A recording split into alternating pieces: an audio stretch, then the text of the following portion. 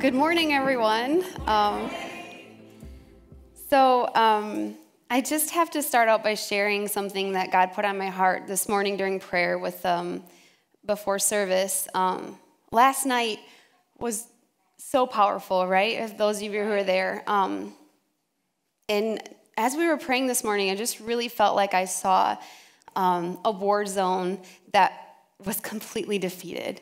The enemy is down. You know, like those movies you see, the war is over and they're clearing the battlefield of all the dead bodies. And I just think spiritually, we had victory last night. And yeah, for sure.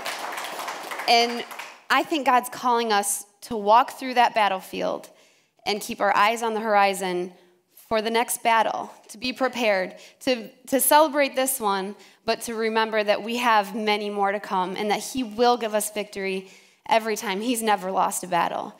And so with that, I just want to pray before I begin. Lord, thank you. Thank you for being enthroned on our praises. Thank you for showing us what you're doing, just little glimpses, Lord, to keep us moving. Keep giving us hope for the next thing to come. And I pray that we are faithful to look to you for every promise, to remember everything that you tell us. Lord, I pray that we would prepare our hearts, that you would help us to see deep within our own lives so that we can successfully move on to the next battle and not build up the walls of the battle that we just finished, but that we would continue to crush the enemy under our feet and know that you're bringing us into another victory. In Jesus' name, amen. So what was on my heart to share with you guys today is I was studying a lot in Deuteronomy, and like Barb and I, oh my goodness, I'm just sitting there going, oh, great, that's the same thing I'm talking about. So thank you, Holy Spirit, for the unity that He's given us. But, you know, Moses wrote Deuteronomy. It was kind of like an overview of everything that they've been through. And they're getting ready to cross over the Jordan into the promised land. And he's giving them some wisdom, some advice, helping them remember where they've been. And he reminded them of the 10 Commandments. And when God was giving the 10 Commandments, he was up on the mountain.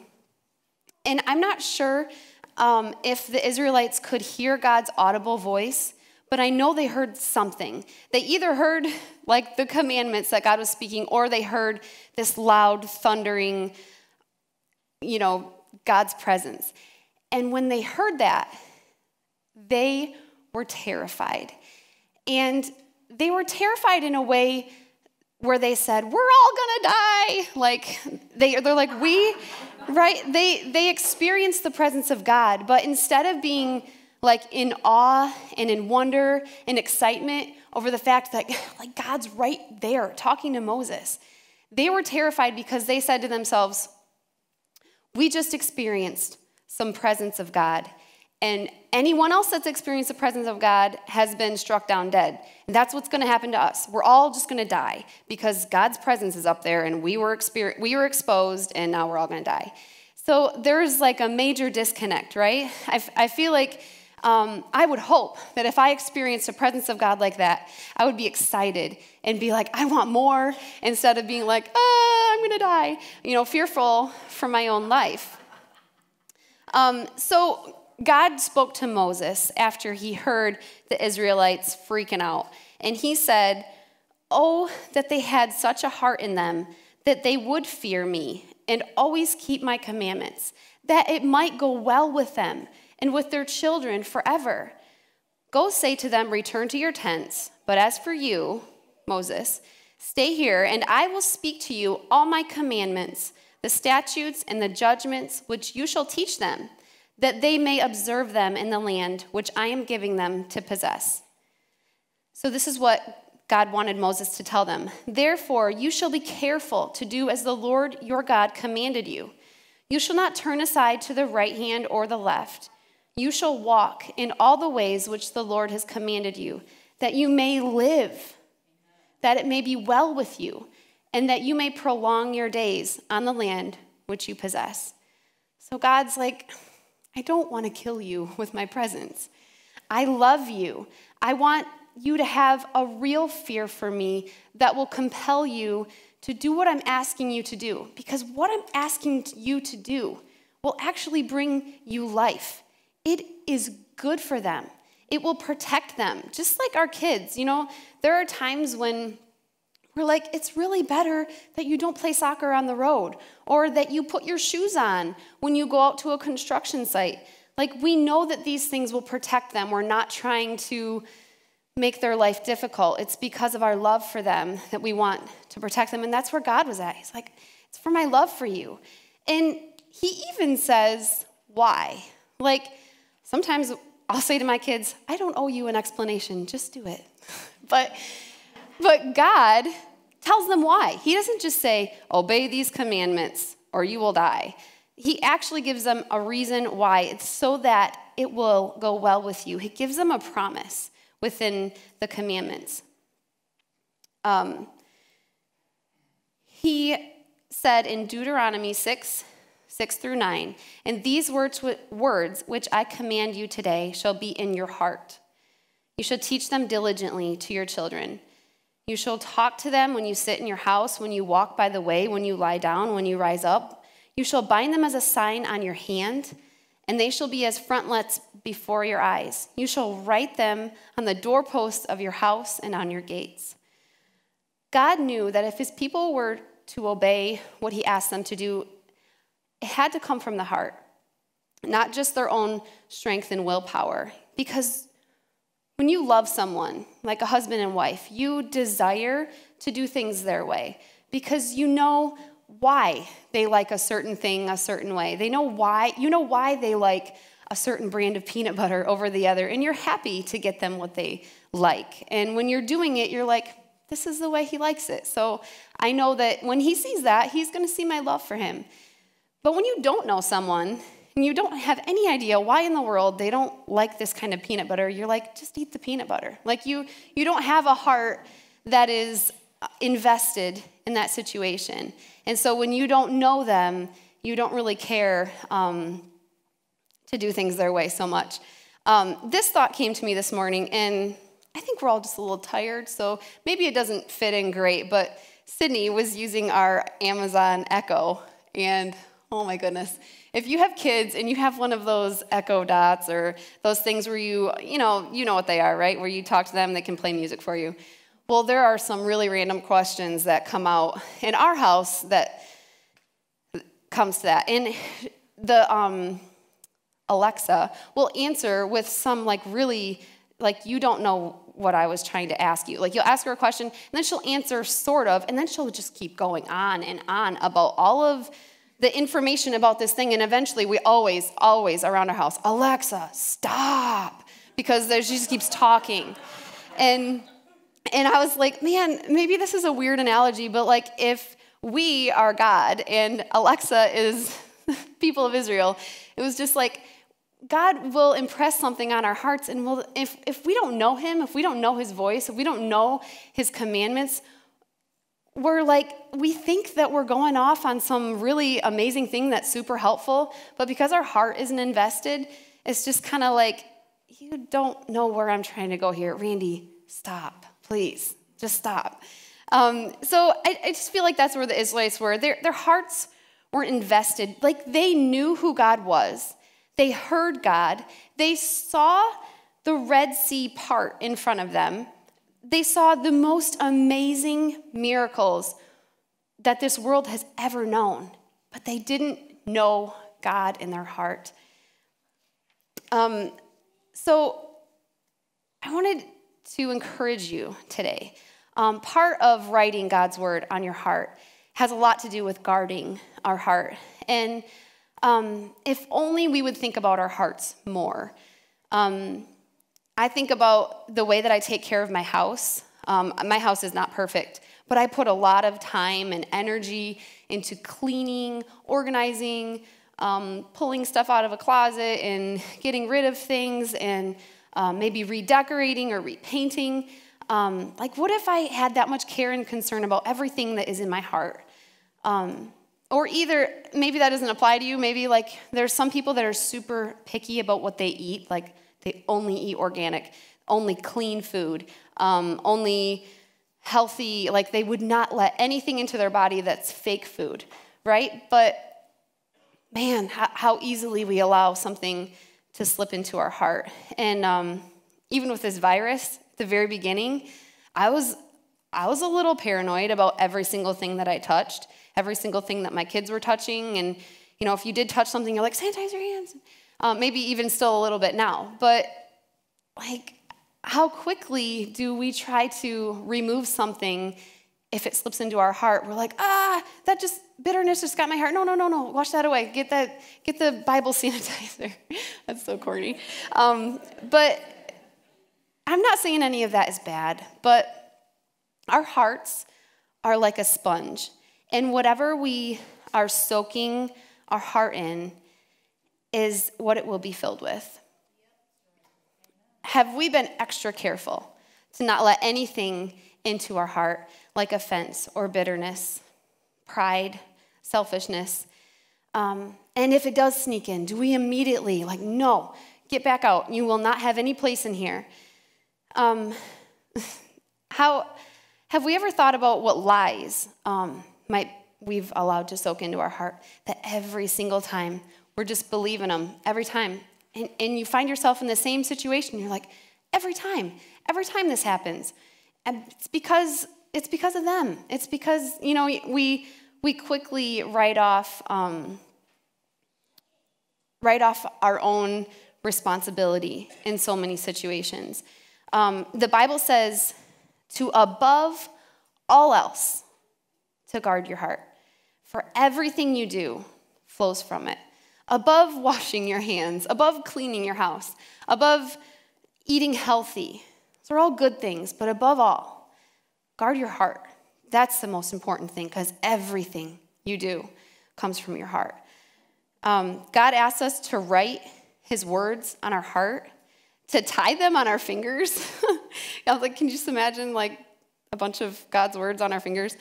Just do anything and everything you possibly can to always have his truth in front of us, and letting the sponge of our heart soak up every truth that is in his word, because that will heal your soul.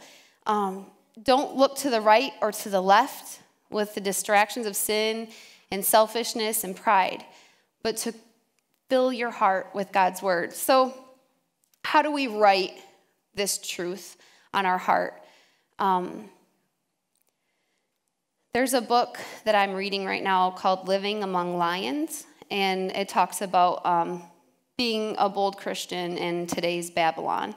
And a quote that I read recently that really stuck out to me was, the devil knows one very important fact: how you see yourself determines how you conduct yourself. And the verse that started this whole message was Proverbs 3:3-4. It says, let not mercy and truth forsake you.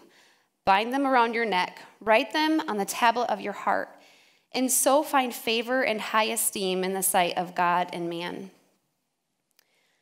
I think we have to keep mercy and truth on our heart. Mercy is always reminding us of where we've been. Mercy is us not getting what we deserve. We deserve hell, death, destruction. And God said, no, I'll take that away from you. I'll die for you. His mercy puts us in a place where we have to realize that we deserve death. But his truth reminds us of who we are. We are God's children.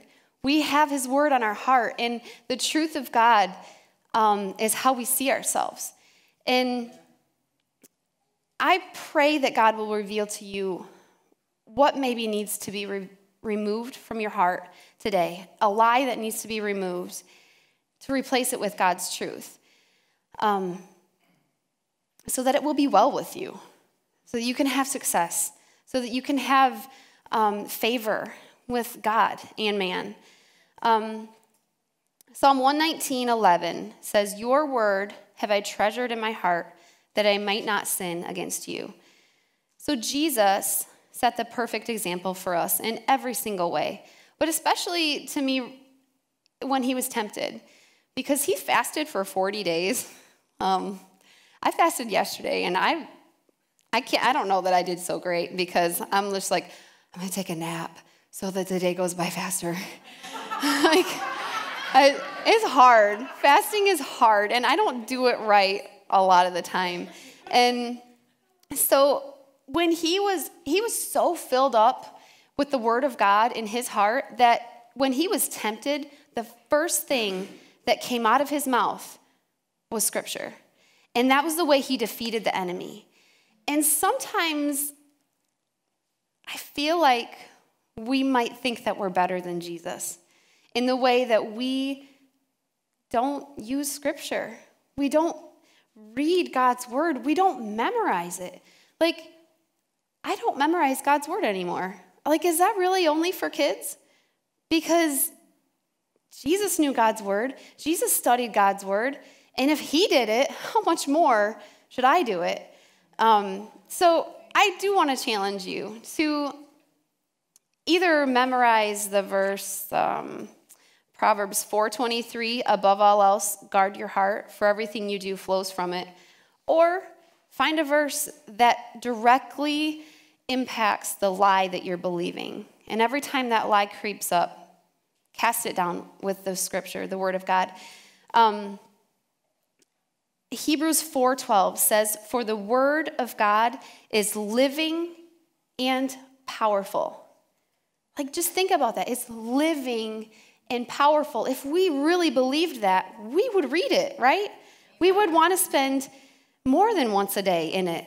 And it also says, it's sharper than any two-edged sword, piercing to the division of soul and spirit. Like, nothing else can pierce to this division of soul and spirit. How do you find that division other than the word of God? And to the joints and marrow, and it is a discerner of the thoughts and intents of the heart.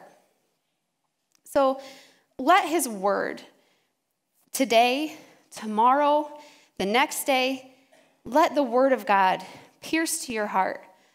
Let it get all of that sin out of your heart so that you can have victory. Our hearts also, to find favor and to find what is pleasing to God, our hearts have to be loyal.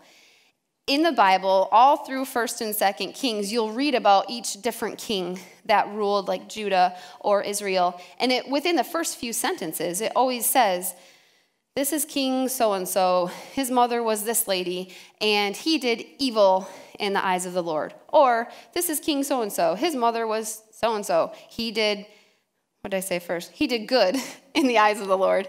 And these decisions were almost always followed by, like, if it was a good king, he would destroy all of the idols, all of the high places of pagan worship. When it was a good king, the first thing he would do was get rid of the idols.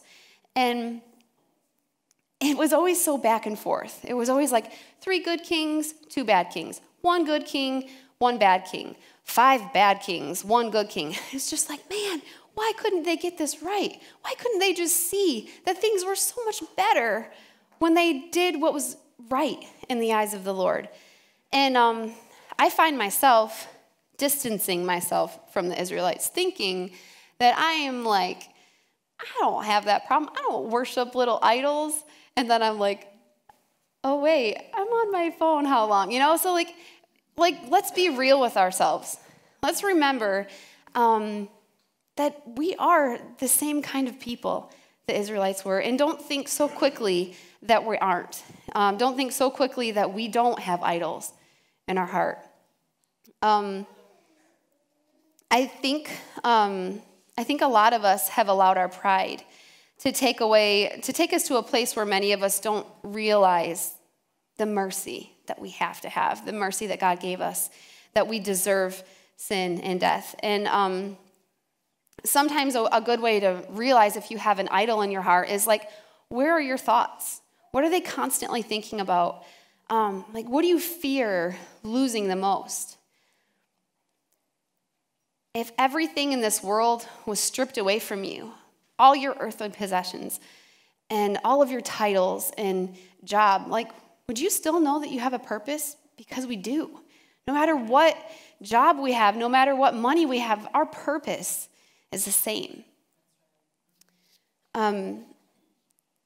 So in the Bible, there talks a lot about threshing floors. And it was just on my heart so strong to talk about the threshing floor. And what they do is they take stalks at harvest and they lay them on the threshing floor, and they would use like a tool to hit them real hard to let the fruit come out. And then, or sometimes they would use an animal to crush them. But then the wind would blow away the chaff, and what you're left with is the grain. And it's definitely not a new saying that when we are under pressure, what's inside is what comes flowing out. When we're frustrated, when we're stressed out, when we have a lot of pressure on us, what flows out of us is what's really in our heart. And there's a story in the Bible of David, 1 Chronicles 21. He chooses to number the people. And I think the source of that was pride. And this angered God because all along, the strength of Israel was never in their numbers. It was always in the God who fought for them. So when he chose to number the people, it was like he was taking his eyes off God and looking at himself and looking at his army and his people. And when God saw this, he sent an angel to destroy the people with a plague. And when David saw this angel over Jerusalem with his sword drawn, he immediately repented. And then the angel commanded him to go build an altar to the Lord on a threshing floor. So he buys this threshing floor, offers burnt offerings and peace offerings, and he called on the Lord, and the Lord answered him from heaven by fire on the altar of the burnt offering. So David had sin in his heart. He had pride, and he was tried with this plague. He was put under pressure. He's a king. He made a bad choice, and he was tried with this plague that killed 70,000 of his people. And so what came out of him through this trial was repentance. On the threshing floor where he offered his sacrifice to God, the chaff of his sin was blown away, and all that was left was a pure, broken, soft-hearted, humbled, forgiven king. And people so quickly say, when you think of David, you think of man after God's own heart, right? That's what we all say. But why was his heart a man after God's own heart? It's like, man, he had sin. But David had God's truth written on the tablet of his heart. He loved God's law. Read Psalm 119, and you'll see how much David loved the word of God. He was loyal. He was obedient. He was full of faith. As a young man, he took on Goliath. He worshiped God and not idols. He wasn't perfect. We all know that. But when he was presented with his sin, he repented. He repented quickly, and he repented wholeheartedly. He didn't let pride rule in his heart and fight back. He saw the condition of his heart and knew that he needed to repent. I feel like the church as a whole is on a threshing floor.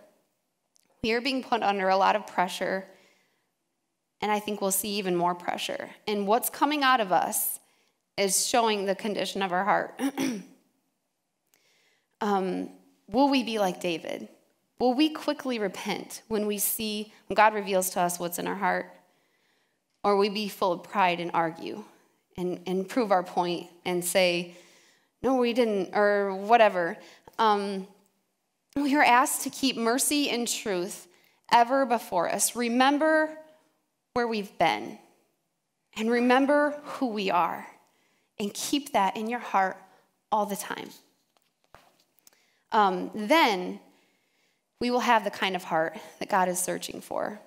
And just knowing what happened last night, knowing that we are having victory and we are making a difference in the spiritual realm. We have power, we have authority. We can't forget that, but we also can't forget that we are part of a nation that has turned away from God. And just like Daniel, when he was in Babylon, he maybe didn't have a lot of sin in his heart. I mean, he was a human, but he bowed down and he repented for the sins of the country, the sins of where he was at. And I think sometimes we have to realize that we are part of America. And some of the problems that are going on have happened because we haven't done what we need to do. And we need to get on our knees and repent for the lives that are being taken through abortion, through these horrible things that are happening. We all have to humbly come to God and see that we are not above anyone else. So I'm going to pray, and I just encourage you, as Johnny plays the last song, that you would search your heart. No one's judging you. We all want to see all of you have victory in your life so that it may be well with you, so that you can have a good life filled with many days, which God has planned for you. So please just cast down that pride today and come to the altar if God is speaking to you.